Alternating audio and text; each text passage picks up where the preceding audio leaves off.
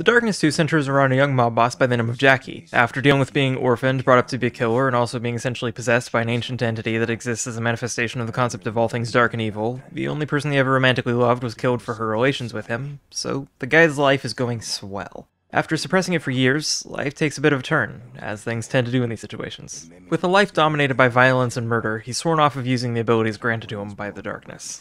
I'm out trying to have a nice meal, and the whole place gets attacked by a bunch of knuckleheads who think they can go shooting up any place they like. Vinny, taking care of me like he always does, begins dragging me to safety. The guy tries to give me a gun though. Come on, man, you know I'm trying to get away from the violence. I serve as his mute shield for a bit before getting dragged elsewhere. Now, the game still hasn't actually given me control of anything outside of shooting these guys, but after this, no more doing the shooty bang bang. Gonna help Jackie go down the right path in his life. Leave this whole killing business behind him. Also, if you don't kill these guys, you just die on the loop. There's no way out of this that I'm aware of. At least this guy's waving us on. Thanks for the encouragement, man. Can always use the support. Vinny gets us out of the frying pan and into the fire. More literally into the fire than I personally would have liked. Gas leaks are fucking dangerous. In honor of the spooky season, surrounded by fire and death, Jackie lets the Darkness loose. It puts him back together and gets to work. Now I'm the monster. Vinny survived? How the hell? Anyways, as I make my way out of this shit show, let's address how things are gonna go down. From this point on, I ain't using guns to hurt anybody. The light may be my enemy, but I ain't taking any pot shots at a light what ain't done nothing to me. I let this monster out of me so it could start pulling its own weight. Long as I'm stuck lugging it around, it can handle business. Simple run for a simple kind of person. On the left side is old Grabby, good for using parts of the environment and throwing things around. On the right is Sir Slaps. Slappy old boy is going to be doing most of the talking for us when we have some disagreements to settle. Holy shit! I don't think I can show that. He's not gonna make it. This game is really fucking violent. Who made this? Digital Extremes? Yes, that Digital Extremes. Turns out they released this a year before Warframe.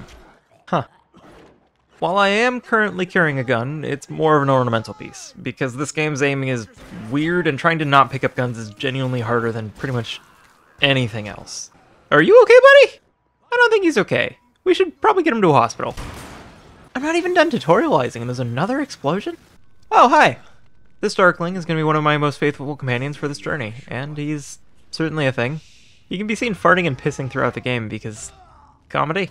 I make it to the point that I can start buying upgrades, and the first one is, of course, the ability to feed the very hungry Darkness. Nom nom. I'll primarily be feeding my friend a supply of human hearts. Because who can say no to that face? Just look at him. Oh, look at him. There you go, little buddy. Gonna help you grow big and strong. Hiss! Snarl! Noises of discontent! Unsurprisingly, the greatest enemy of the dark is light. There isn't much to speak of at the moment, but as the game goes on, there will be more and more sources of light. Anytime I'm standing in it, the screen goes nuts, and I can't use any of my abilities until a bit after I get out of it. You can hit lights to break them and even throw things, but aiming through an object is less than reliable. Also, keep in mind that apparently fire doesn't count as light. But sunlight does? Also, this ancient evil is stopped by a flashlight. What are the rules here, and why do they suck? Most folks have it as a basic feature of their smartphone. Ah! I told you, Jerry, you can't just sneak up on me like that. See how hungry this poor guy is?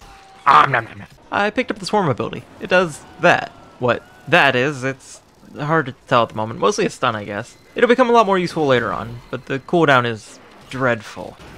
Guys, maybe you shouldn't stand on... Never mind. I see a vision of my dead girlfriend before being hit by a mental health institution? Okay. I see a guy that I haven't seen since the previous game. He tells me to come find him. And I'm in an alley doing some more murder. At least my crime family's here to pick me up. Thanks, guys, because I need a fucking shower and a half. Do you know how hard it is to get viscera out of your hair? Holy shit, it's a working mirror in a video game! Jackie is visibly still haunted by the memory of Jenny. His Aunt Sarah shows up to shame him for handling grief in his own way. Healing takes time, and wounds don't always close. I know she means well, but seriously, fuck off! My boys got a lead on a guy that they think is related to this whole shit show, so I'm off on the hunt again. I'm gonna digest you! And also, I can throw my companion now. Has limited use, but use nonetheless. Man, that guy's got moves. Nothing quite like ragdoll physics, I suppose. Hey, dude.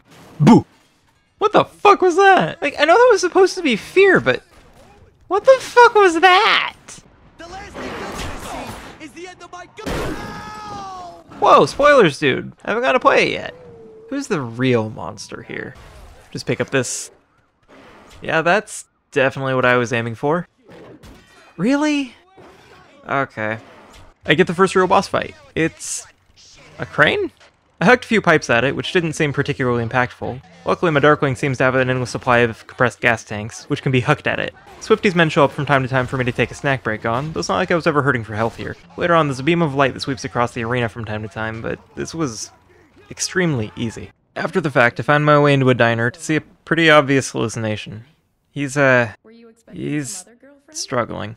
Intoxicated by the illusion, he absolutely doesn't care if what he's seeing is real. Better to have something fake than nothing at all, as far as he can tell, I suppose. A depressing state, and a young man that absolutely could use a therapist and some actual support in his life. I get that they're wanting to introduce a mechanic here where I can't always destroy lights. I gotta track down the generator, but you're telling me that I'm able to rip car doors off of their hinges, as well as metal doors from their frames, but breaking this random spotlight is impossible? Where's the consistency?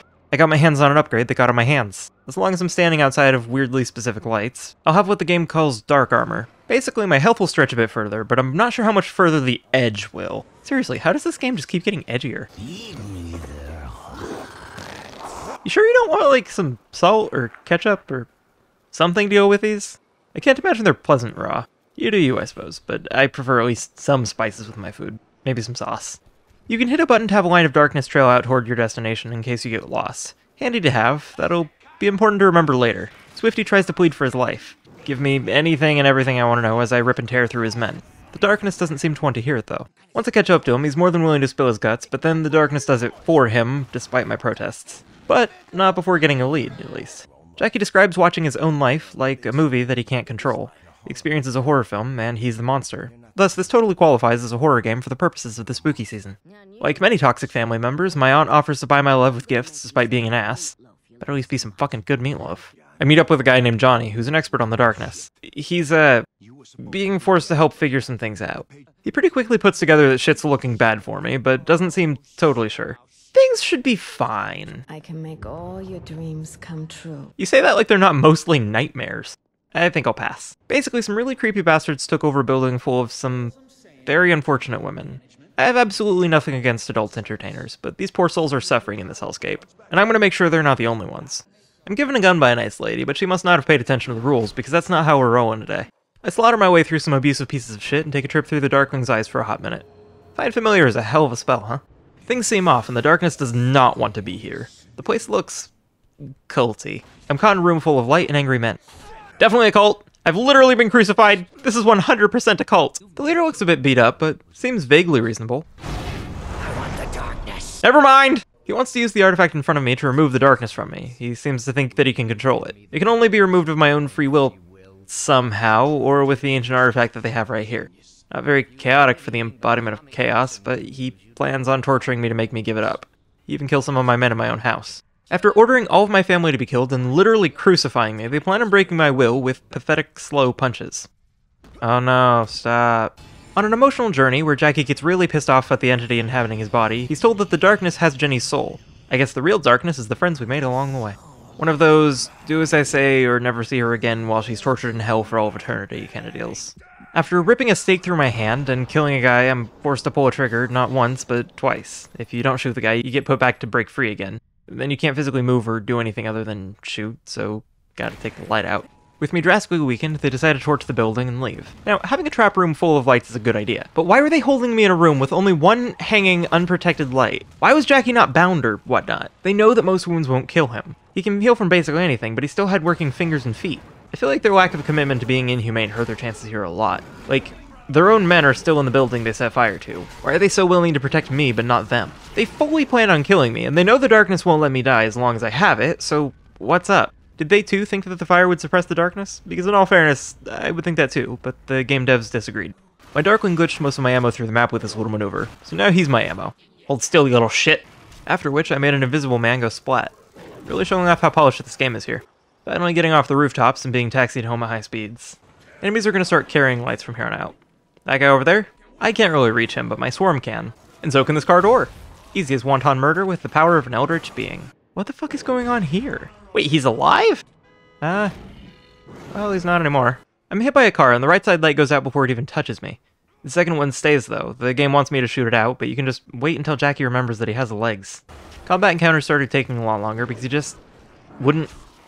Come on, throw it. There we go. Really? What is your aim, Jackie? Apparently the original Keepers of the Darkness are the guys after me right now. I'm not 100% sure on how this game decides the number of targets to hit with Swarm, but it seems to choose them almost at random, and maybe sometimes just misses. It's fully upgraded though, so this is as good as it will ever be. Whoa, whoa, whoa, slow down there. Don't want to come off of cooldown too quickly. In the end, sometimes lucky swings while standing in direct light were more viable. It sort of abused the moment of grace period between light and dark. Doesn't seem intentional since my health was red. It probably just couldn't cancel the melee animation once it started. Oh well, it works for me either way. As I needed it to do many times throughout the run. Riot Shield dudes show up with enhanced... whatever that is. A few slaps and I can throw their own shields at them. No big deal. Jeez! You guys keep trying to jump scare me. When are you gonna learn? It's bad for your health. After doing the whole one-man army thing, Jackie comes up short and he watches his aunt be killed before he gets a shotgun to the face. Back in the institution, they're telling me that the darkness isn't real. It might help if my name and face weren't on the comics you guys were giving me about the darkness. Also, my reflection is totally different. That's a nice touch. On my way to my destination... yeah, I think my immersion is broken. You're telling me I'm crazy, but I also still have navigational superpowers. No fucking way you're a doctor. If you know it's an illusion, you could make it go away. Yeah, that's not how delusions work. I agree. Definitely not a doc. Now I'm the doctor. I'm then taken to see Nurse Jenny. You know, my dead girlfriend. Let's say this is all real. Bringing him to work with her directly, can you imagine how much distress that would cause a patient? Holy shit, what kind of place would intentionally inflict that on the poor guy? He should be kept far from her for his safety and hers. Things go south and Johnny helps me make a break for it, and by that, I mean the game breaks. I can see through my own shoulder! You can't catch me a second time, disembodied hand! Apparently the shotgun put me out for 4 days while the darkness pieced me back together. My guys drove them all off only after everything went to shit. Better late than never, but come on guys, what the fuck? Apparently the darkness wants the artifact for itself to make itself more powerful. Somehow. And Jackie isn't particularly smart or swimming at options, so I gotta play ball with it for now. I'm back in the institution being wheeled somewhere, and back to my aunt's funeral. Odd transition. Does this mean that I'm not even getting that meatloaf? The funeral's then attacked by the guy that killed her in the first place. At least he saved me the trouble of tracking him down. Despite coming here to, I guess, kill me, he makes me chase him all around the cemetery. He's relatively easy to hit with thrown items, and is also vulnerable to swarm, so no distance shall save him. Fucking really? Are you kidding me? Son of a bitch! Also, the game introduced enemies that can nick my gun.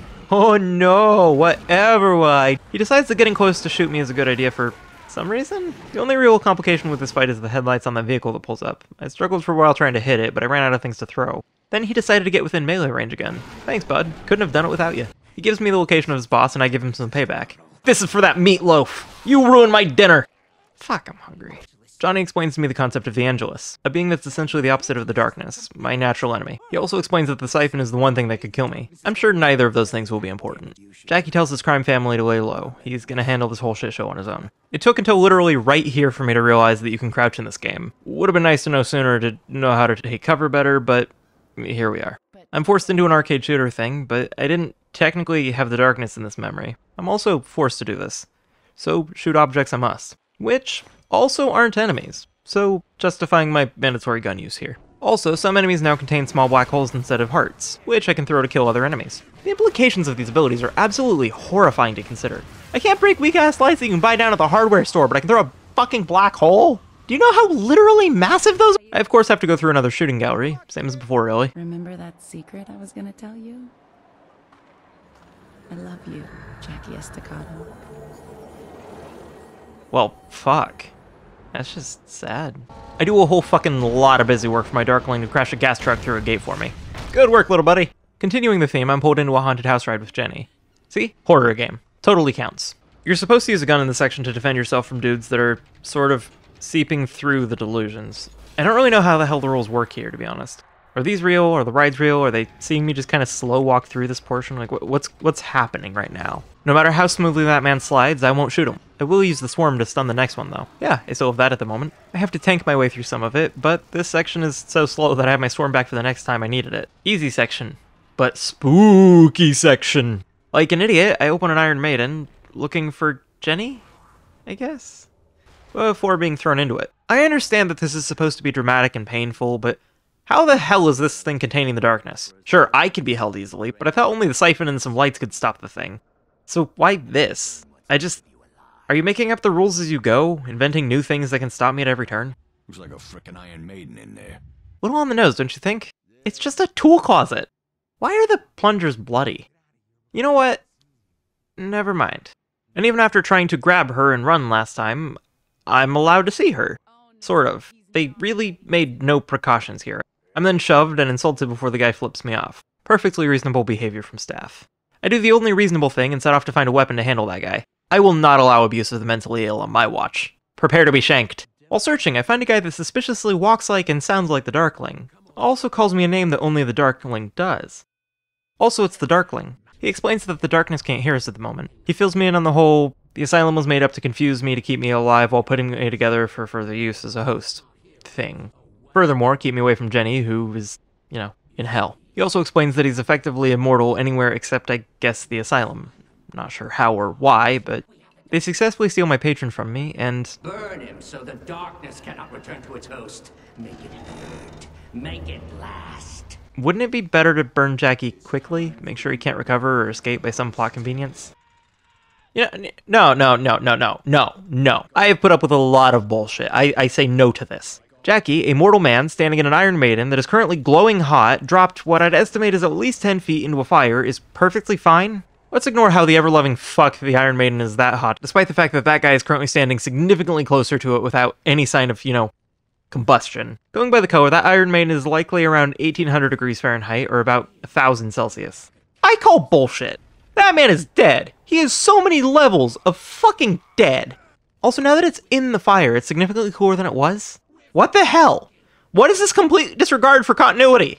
Turns out, I'm in my old home, so I pick up my dad's gun because I have to. Now, I don't have the darkness, but I also don't technically need to fight these guys, so I book it. This guy has given some of the darkness to use against me, and I don't have a choice here. I'm on my own.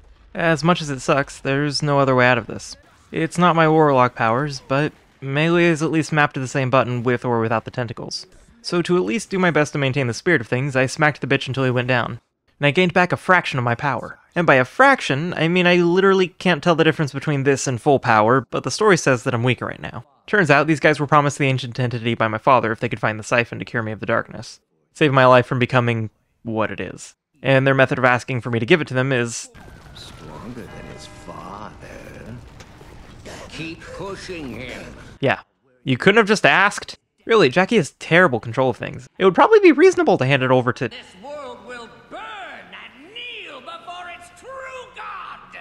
No.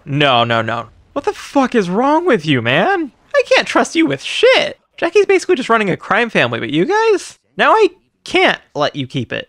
Why do you keep making things worse for yourself? Can I even call this a boss fight? He doesn't really do anything to avoid being slapped, then he throws free hearts at me. Sure, they're walking and talking before I pop them out of their weird fleshy wrappers, but I'll take snacks however they come my way. Ancient Evil has a hell of a strong digestive system. Give me the darkness. You're literally holding it! You ripped it out of me, you dumb fuck! Now, I could be wrong, but it seems like he's resurrecting these guys. He also says... Your death awaits you again. And... None who serve the Brotherhood shall ever die. if he really is bringing them back to life, I 100% believe that he would have just traded Jenny being alive and well. If he really can control the darkness, like, what's the problem? This entire plot could have been resolved by a please and thank you before it even started. What a weak fucking villain. Ah, I found his problem. His code is going through his brain. No wonder he can't think clearly. Oh well. He ain't gonna be thinking at all, it looks like. So Jackie kills himself here to go to hell to help her without a real plan. Stabbing the other guy gave him some of my powers. Stabbing me is death, though? I don't understand. He's instead sent to a mental health institution. He starts saying some really concerning shit, and despite every incident before, the doctors think it's a good idea to bring me to Jenny to calm him down. The darkness created this whole illusion. I gotta say, come on, you're not making any sense here. I know Jackie's not very smart, but damn. The Darkling comes in to get me a way out, and, well, bye, old friend. You were a minor help to this run. Jenny tries to get Jackie to step away from the ledge. He knows it's not real, and it's all a trick to placate him. Live a life where he can stay with Jenny. Really, the only thing he wants. Let him live a life forevermore. Maybe in another life.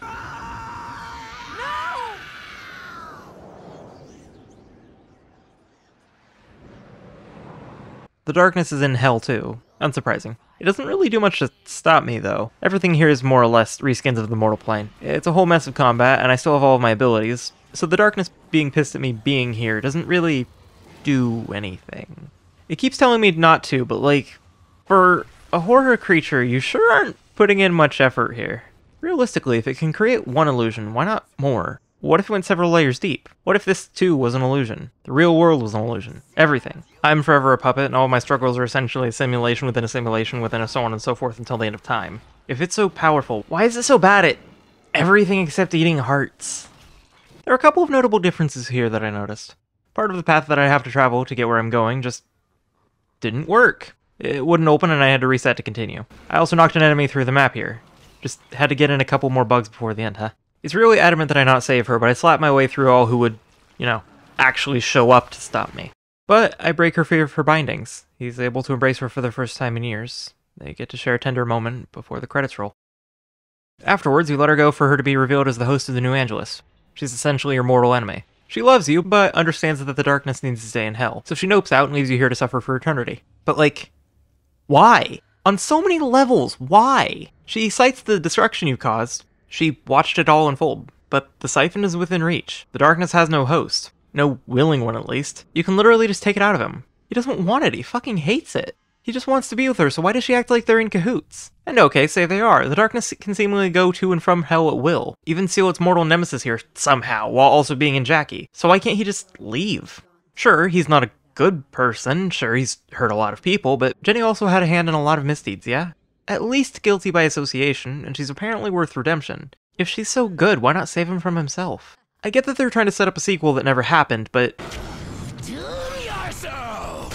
You couldn't have clarified what you fucking meant? Why can't the villains in this game just fucking communicate?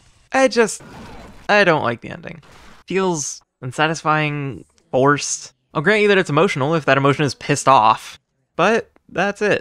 The comics are a thing. I haven't honestly read them, but it looks like the only way you're gonna get to see any darkness-related plot continue. I don't think this game is even close to the canon, but I digress. Allowing for literally mandatory use of guns and melee when I didn't have it, you can beat Darkness 2 with only the darkness. At least, sort of. Fuck, I'm more just upset about this shitty cliffhanger. It wasn't bad per se, but what a weird little game to come out of Digital Extremes. Anyways, I hope you got something out of whatever this was. I hope you enjoyed your time here. You probably know how to use social media, and I hope that means I'll get to hear your thoughts now and on any future outings. Till then, remember to stay safe, spread some kindness in the world. Whether it be tomorrow or a year from now, have a very happy Halloween, and I hope that you have a wonderful, wonderful rest of your day. Bye-bye.